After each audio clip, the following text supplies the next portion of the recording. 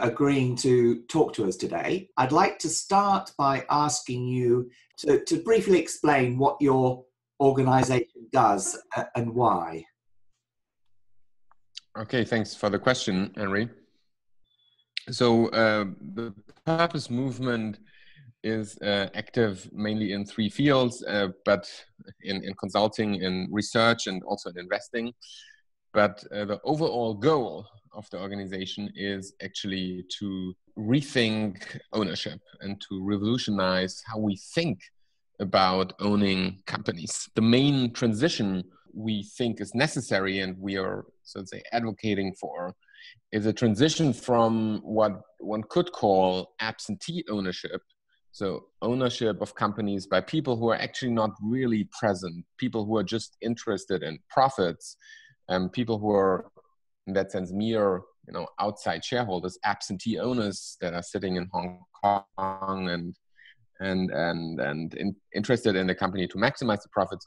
So going from that pole, so to say, towards what we are calling steward ownership. So an ownership conception where companies are steered and controlled by what one could call stewards, people who feel stewardship towards the mission of the company, towards the company, who might not be, able to extract a lot of profits for themselves, but who are, in that sense, mainly owners because they're interested in the company themselves and itself. So that kind of large transition from a more profit-oriented ownership conception, a system that systematically pushes companies, even if you're incorporating things like B Corp, etc., into your charter, even though the system is, because you're selling the majority of the steering wheel on the market, it pushes the companies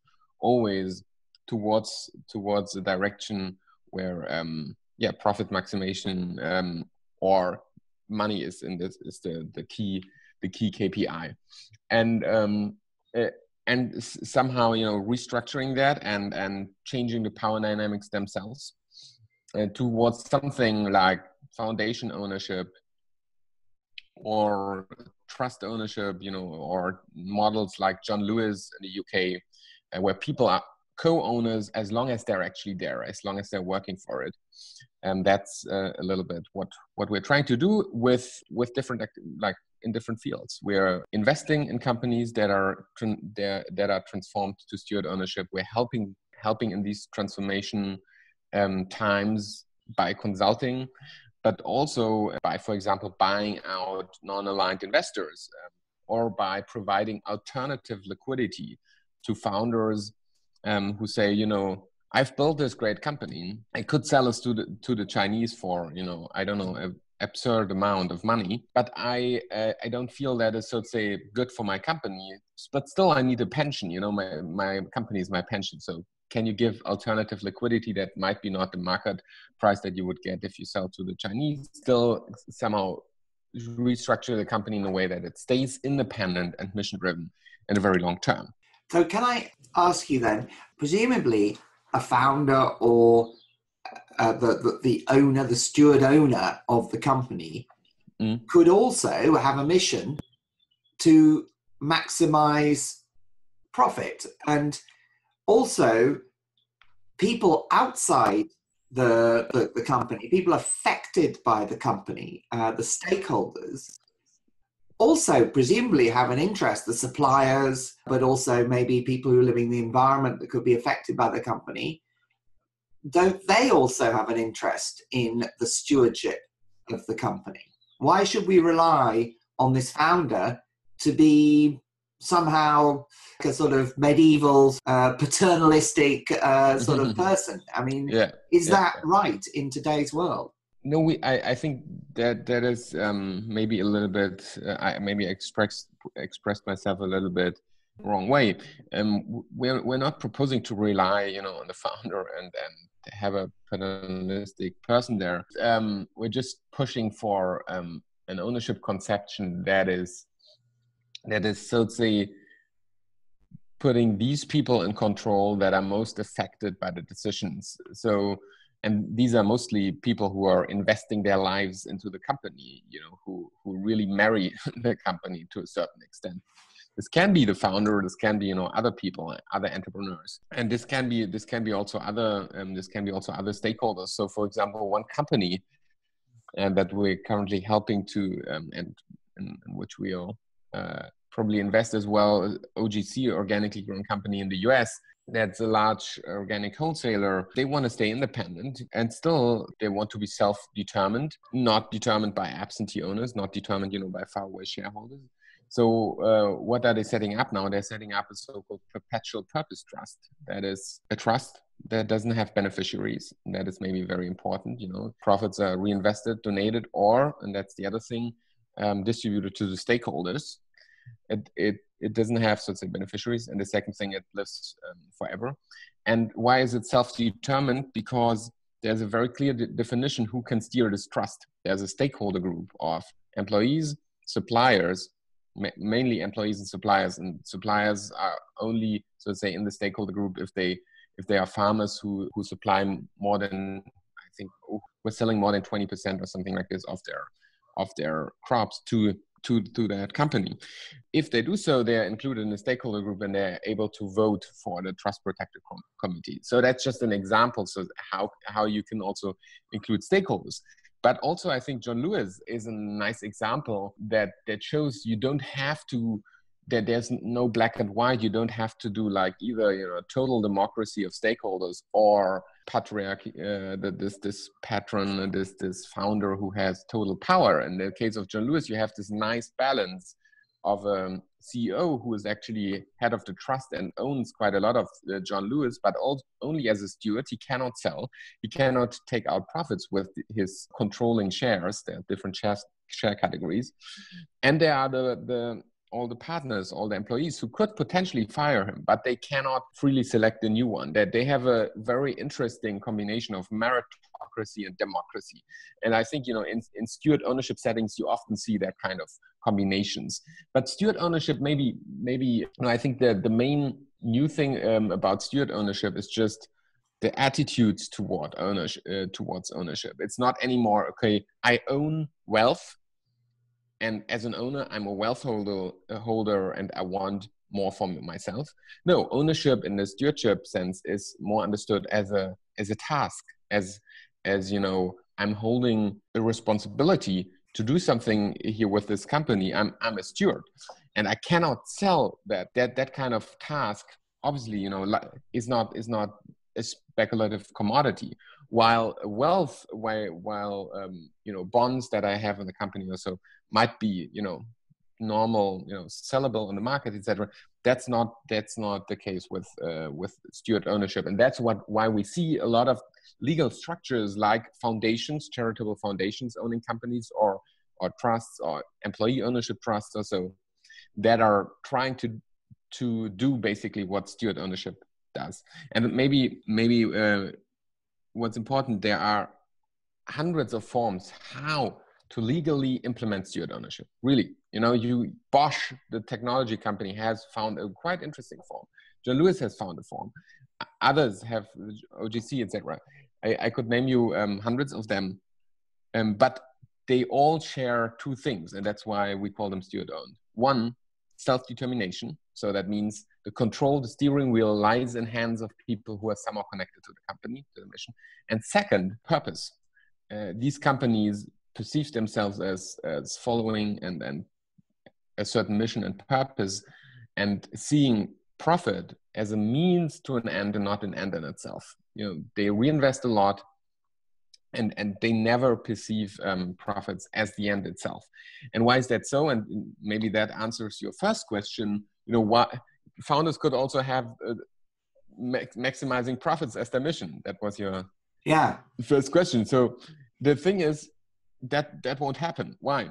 Because if you have that mission, you won't choose a legal structure that's steward owned, because that will prevent you from doing that. Because if you're a steward owner, as I said, your company doesn't become a speculative commodity. Majority of the company, the majority of the voting rights, is not sellable anymore. It always has to rest in hands of stewards. So you're not actually able to maximize your return as you would be able in other legal forms. So that's why we're seeing, so to say, a very natural selection process there.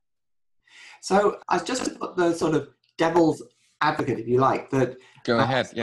The hedge fund managers and people like that would say, well, we see companies that are run by managers without any sort of accountability, if you like, to the market, and they become flaccid. They don't innovate.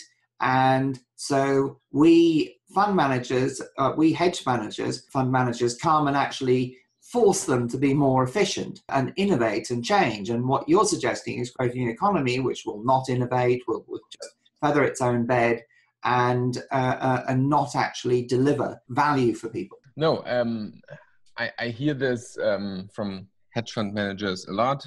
One even said, a company that won't need to sell, or startups that don't do an exit, and no exit startup economy is a no innovation startup economy. I think that is just so totally wrong. And I explain you why. First, you have to look at the innovation fitness of the companies these hedge fund managers are talking about. So normal companies that are on the capital markets, how innovative are they actually? And there are nice studies. One which I could cite is done by McKinsey. They asked the CFOs of all the top SP 500 companies in the US, and they asked them, dear CFO, you could do a very good investment that would yield a lot of returns in the long-term future to your company, but your quarterly numbers you wouldn't be able to meet them anymore. This quarter, you would be probably slightly down. Would you do that? So guess how many would do it? 90% wouldn't do it, because they're so much focused on the quarter. So we're living, in a world of quarter capitalism. I think the argument that that investors are particularly good to push managers to innovation is just so totally wrong. It couldn't be more wrong, because what the capital markets are doing, they're pushing CEOs to short-termism. We have, if you're like the average number of days or months a CEO is in office in a capital market, like in a public company, is, I don't know, it's something like 2 years or less, 1.5 years. In steward-owned companies, that's much higher. Take, for example, Bosch. In 130 years, they had 7 CEOs in 130 years. And now the question is, does that make them more innovative or not? It does make them quite innovative. Why? Because they can think in a very long term. So already 20 years ago, the CEO back then, Franz Fehrenbach, said, we're going to invest heavily into e-mobility and environmental technologies. Why? Because we think in the long term that will really be important for the world and also for Bosch. All our competitors aren't doing it now because they have shareholders in their backs that won't allow them. But we have the responsibility as a company that doesn't have any excuses, why you're not doing the right thing. We have the responsibility, and we're doing it. That's why, Bosch still is one of the most innovative companies on the world in the technology space. Or take Zeiss, or take other world market leaders in technologies that are steward-owned, that are very innovative. And here comes another, maybe more important argument. In one of the most innovative cities of the world, San Francisco, Elon Musk, the Tesla founder, and Sam Altman, the boss of the largest and most successful incubator of the world, Y Combinator, they started an initiative called OpenAI. And what they wanted to do is create artificial intelligence technology that is open. And that's a super innovative thing. You need the best programmers of the world to do that. So how did they try to attract this talent? They knew they couldn't compete with Google, with Amazon, with Facebook, who would pay these people millions a year. So they said, okay, we have to do it basically steward-owned from the very beginning in a non-profit way. And we say, everybody gets, a certain salary, but not higher. Everything what you do, you're not doing to maximize somebody else's wealth, but you're maximizing the purpose here. And they got really good people people from Oxford, quit their job at the faculty and came there, etc. So that's just an interesting thing. And that's the same thing with Bosch, for example. If you are an engineer and if you have a great idea at Google, what do? You quit your job and you start your own company. Why do you want to make Larry Page more rich? He's rich enough. What do you do if you are at Bosch? You're not quitting your job. You're staying in because all the profits from Bosch are either reinvested or donated to the public, or used to pay back a certain interest to the bondholders, because Bosch has also issued a lot of bonds. But these people don't have a capped return. They don't get everything that really the most part is reinvested. So these people know that very well, and they get a lot of freedom inside of Bosch, because Bosch knows we must make sure they have like the same freedom other startup entrepreneurs have. They can live wherever they want, etc. They have total freedom, but and they know they can stay in. They're not maximizing somebody else's wealth.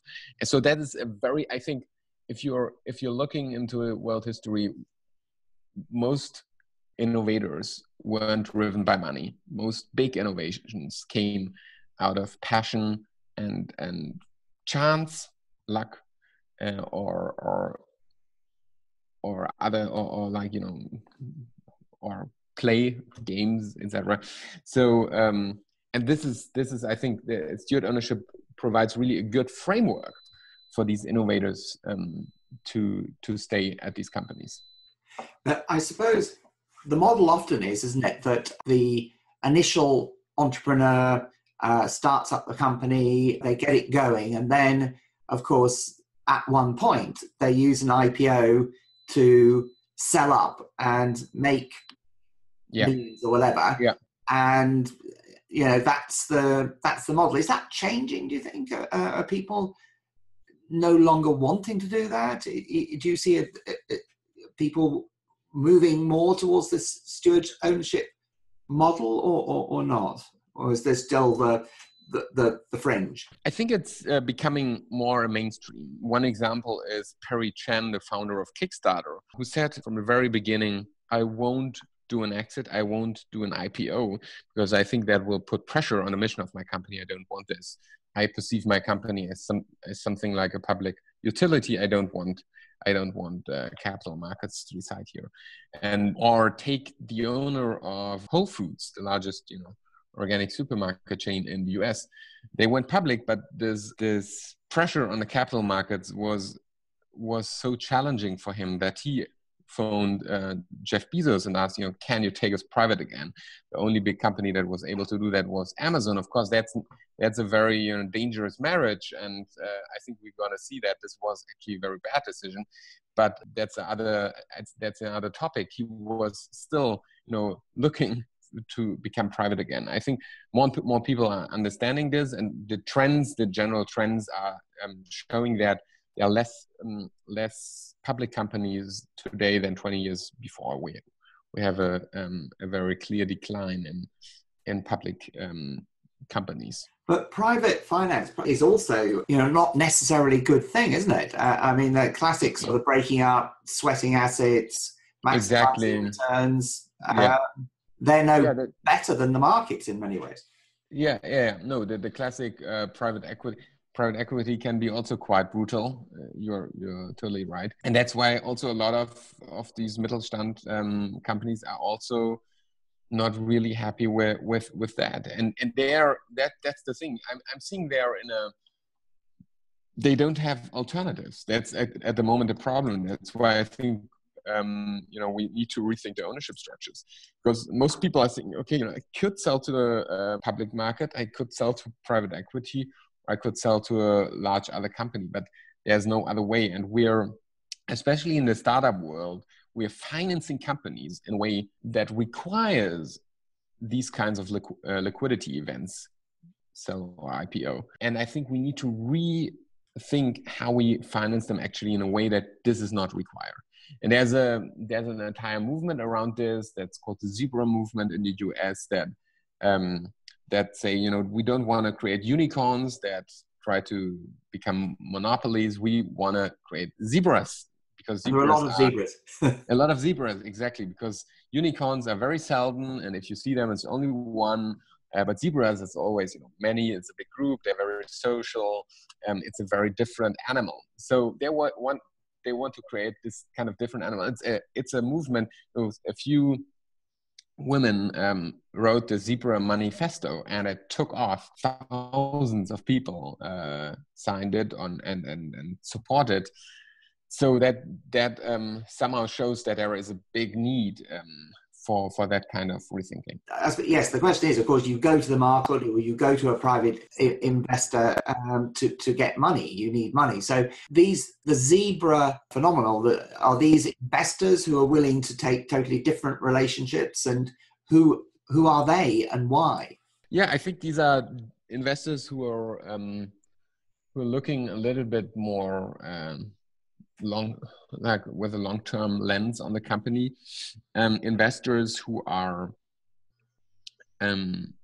not so much, pursuing the putting piles of money on the company and making sure either it wins everything or we have to close it down, it loses everything, but rather investing in companies that are less risky, but that also need to create less of a return. Because if you are changing your risk return profile from this, in the normal, yeah, in the crazy startup world, you have this risk return profile, maybe 10% survive, and they obviously have to make a lot of return to pay back all the losses you made with the other startups. So if you are changing this little bit, because you're not pushing companies to win everything, but they can be also just a normal company that makes profits and that has a important aim and important mission, that then you're changing the risk profile, and you can accept lower returns, and then this model works quite well. Yeah, there are investors who are doing this, but you are right. There's still a long way to go, and several investors need to understand this much more. But there are already VCs and other also early stage investors who get this. One might be, for example, Indie VC, a venture capital firm in the US who primarily invests in that kind of companies. Or what we're doing, Purpose Ventures. Purpose Ventures is also investing in these kind of companies, and I could name you some others. So that is there is this movement, and the interesting thing is a lot of family office, a lot of business angels are understanding this quite well. The big institutional VCs, they might have it, for them it's a little bit more difficult, but there's a growing network of people, also of impact investors, who are absolutely understanding that this is key, the question of what kind of approach does the startup take. And then the other thing, what we're also seeing is, of course, crowd investing is another very interesting form to finance these startups. We just helped a small startup in Finland to raise 1.1 million with some investment from us and some through the crowd, actually quite a lot through the crowd. And that was a very successful campaign, and people loved it. And people loved that it was Steward owned, because they really knew, we're not helping the founders to get like filthy rich, but we're helping them to actually create something very valuable for the world. Well, that's great. And thank you very much for talking to us. I think this sort of direction towards purpose-led, towards thinking that corporations actually providing value to the world, to the common good, is obviously crucial. And I'm really glad that your company is trying to promote this. And thanks very much for talking to us today. Thanks, Henry.